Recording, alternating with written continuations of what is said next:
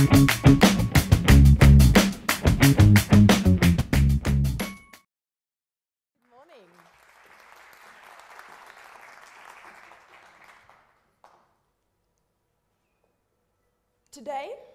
I am going to talk to you about that which killed the cat, and share with you 10 life hacks from the research and evaluation professions. Professions where we spend day in and day out asking why. And so I'd like to share some of the principles from the way we work with you. So I'm Dr. Melody Mentz, as you've heard, and around 3 years ago, I started an independent company that focuses on providing research and evaluation services to individuals, to companies, to universities, and to NGOs in South Africa and more broadly in the continent.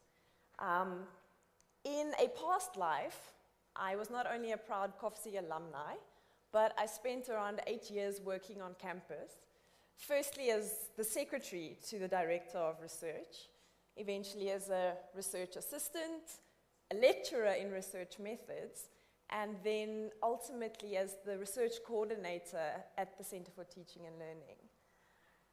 Now, when I came to university, I had every ambition to become a prolific clinical psychologist, cracking the most devious criminal minds, and having my clients greet me with a, "Well, hello, Melody," in their best Hannibal Lecter voices.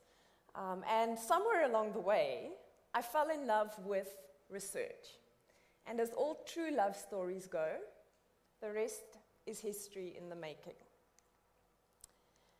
So when people ask me at dinner parties, "What do you do for a living?" I give them my eloquently rehearsed 15-second elevator speech, and I get one of two reactions. The first is, "What?" And the second is, "Why would you want to do that every single day?" Because typically when people talk about research or when students have to take a research methods class, I hear, "It's boring, it's complicated, it's difficult, I can't do it. It has no purpose." And so I'm not trying to contest that it may be boring, it may be difficult, it may be complicated, but the reason why I am passionate every single day about asking why, about doing research and evaluation, is because for me, it's a window of opportunity to make a difference.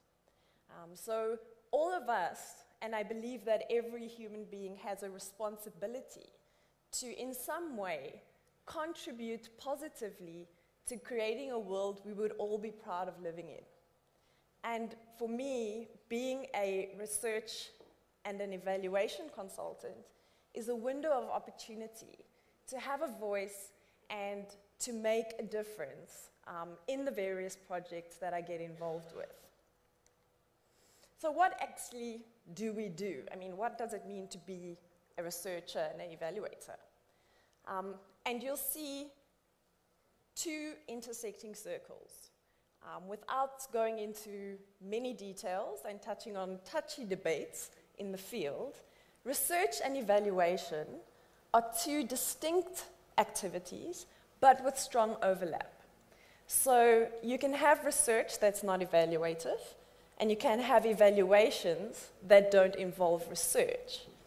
But most of the work that we do lies at the intersection of these two areas. So we use research methods and principles to do evaluation work. And just really quickly, the differences between evaluation and research lie primarily in the angle which you're coming from. So researchers are asking questions of interest to them. They are seeking to make a contribution in the knowledge field. And the value and the quality of their work is judged within the academic community.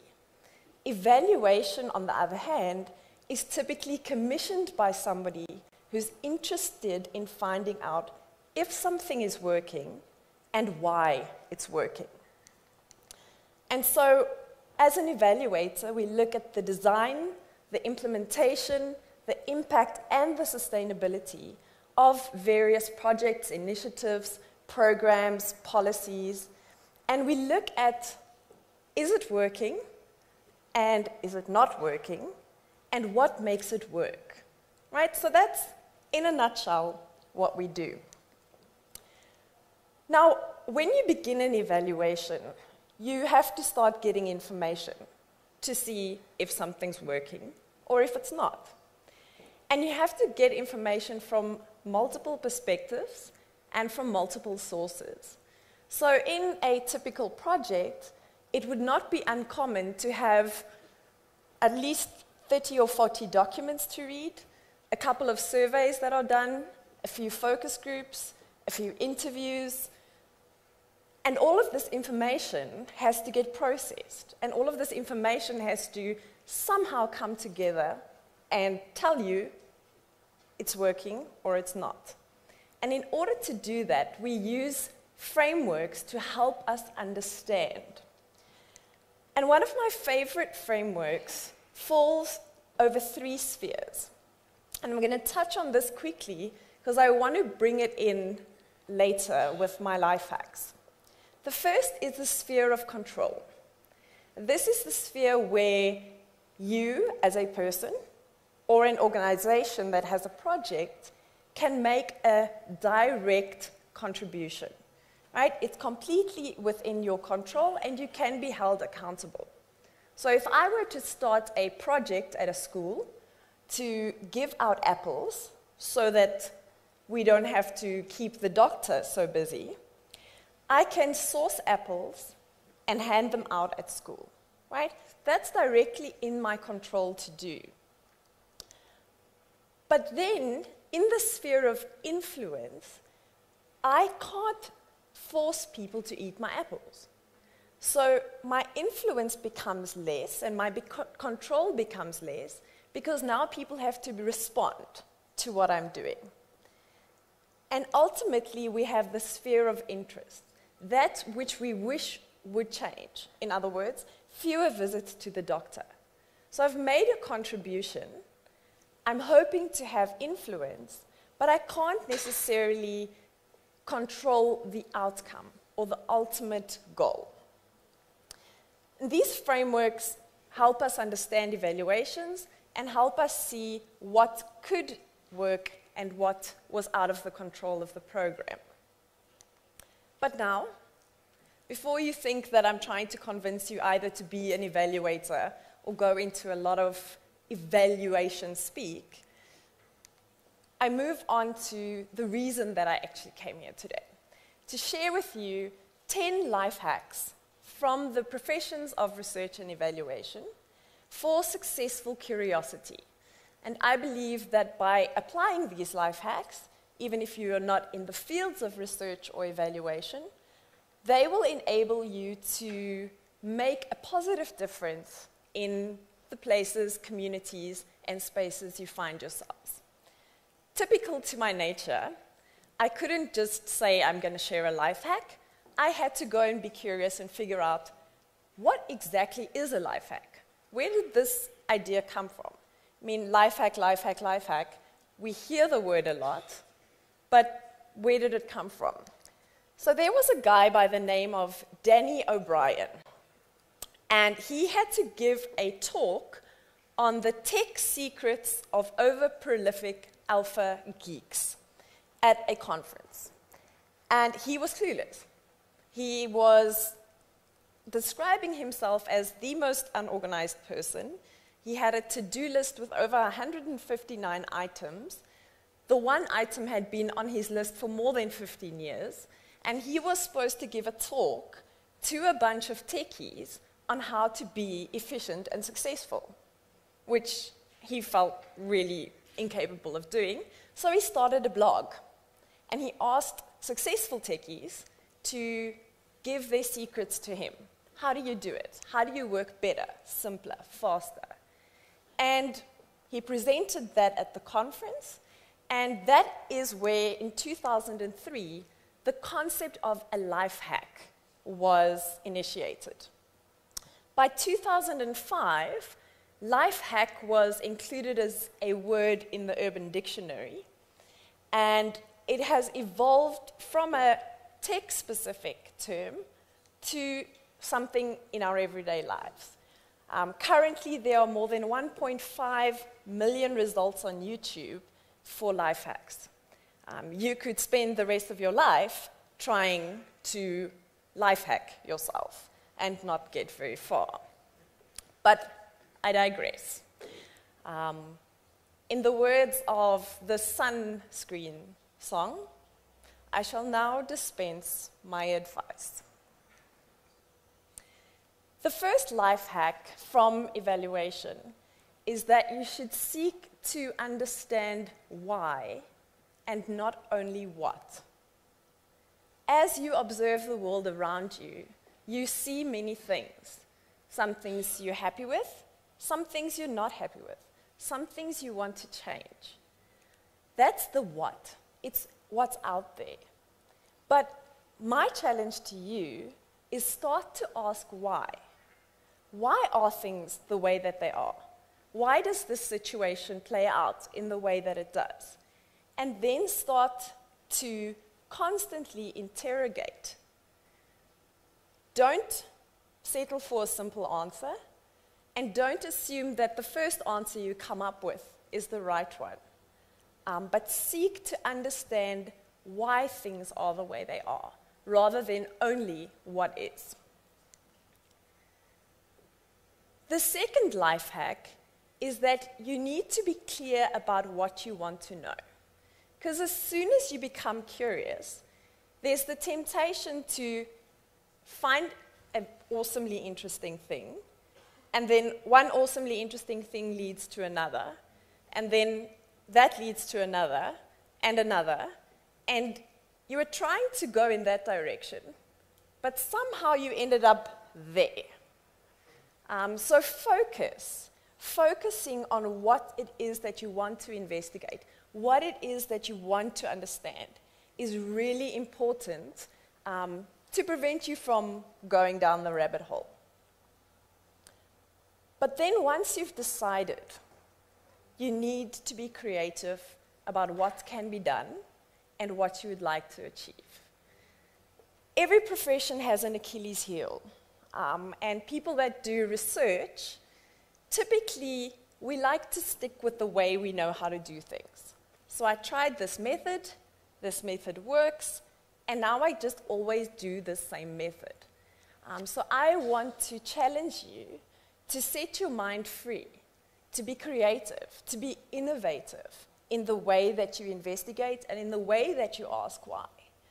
It was Albert Einstein who said that creativity is intelligence having fun. So allow yourself to have intellectual fun when you're seeking to ask and answer the question why. Now, as I mentioned, we typically get masses of information when we're doing evaluation and research projects. And human brains are amazing things, but they also have limitations. To avoid complete overload, our brains categorize. They put things in boxes. They want to group and want to make things simpler. So when you get this information overload, the temptation is to go and say, right, too much? I'm going with a simple A leads to B, which we know is hardly ever the case in the real world. Then the pendulum swings to the other side, and we end up making our explanations so complicated that they really don't contribute much to understanding. And so the fourth life hack is to avoid oversimplification and to stop making everything so complicated. Right? This balance, as you see in the beautiful mandala, is possible. clearly, from the mandala, you can see the form of a circle. So the simple part of the picture is there. But when you zoom in deeper, we can see the incredible flow and the incredible detail that is in the mandala. And that balance between complexity and simplicity is what you should seek. It's not easy. It will take practice. But it's worth developing the skill to be able to do this. And I come back now in life hack number 5 to my frameworks for understanding. The sphere of interest, right? You need to ask yourself, what do you really care about changing in the world? If you could imagine, like I said earlier, a world that everybody could be proud to live in, what would that world look like? And what would you need to change for that world to come about? That's your sphere of interest. The big dream out there that you want to make a difference to. For me, one of my favorite passions is obviously, as was mentioned, the cause of women, for obvious reasons.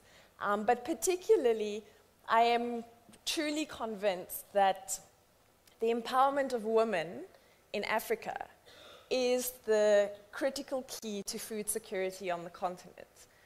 For various reasons, and I'd love to chat to everyone about them afterwards, but that's my thing. And I'm fantastically privileged to work on a project that really focuses on doing this. At the same time, I realize there is no ways that I can reach every single woman on the continent, and that I solely am going to help food security. So your sphere of influence encourages you to keep your head in the clouds, keep the sphere of interest in mind, but keep your feet on the ground. Keep a realistic perspective of what you're able to do. And then concentrate your energies on your sphere of control, right? So the things that matter, your sphere of interest, intersects with the things that you can realistically do. And that intersection is where you really need to put your energies in, because that then helps you to contribute to the big dream and to your sphere of interest. So for me, working with the African Women in Agricultural Research and Development Project is a wonderful opportunity to work in the areas of training women to be excellent researchers and excellent leaders that are going to make a difference to food security on the continent. You need to be on the lookout for unintended consequences. And I want to give you just a few seconds to look at the picture. Sometimes, even when you're doing a positive action, it's going to have a domino effect and come back around to you. And so, when you do something, always be on the lookout for what you didn't anticipate. And this can be a good thing, as was in the case with the discovery of penicillin. So keep focus, but keep an open mind. The 9th life hack is that you have to learn to bounce back. Because sometimes, even when you have the best plan, things go bang. There's theory and how things should work, and then there's real life. So always remain resilient. And the final is that you should take feedback seriously, but never personally.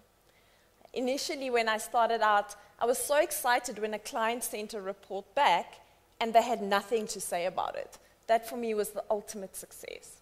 Now I'm kind of disappointed if people don't engage with me, if they don't give me feedback, if they don't help me improve. So always take feedback seriously, but remember, it's not personal. And so I conclude by asking you the question, why not be constantly curious? Why not continue asking why? And why not apply these principles in your life for improved excitement, but also as a way to make a difference in the world around you. So may your paths be blessed with fantastic, curious experiences. May you be fascinated by what you find. And thank you for the opportunity to tickle your curiosity.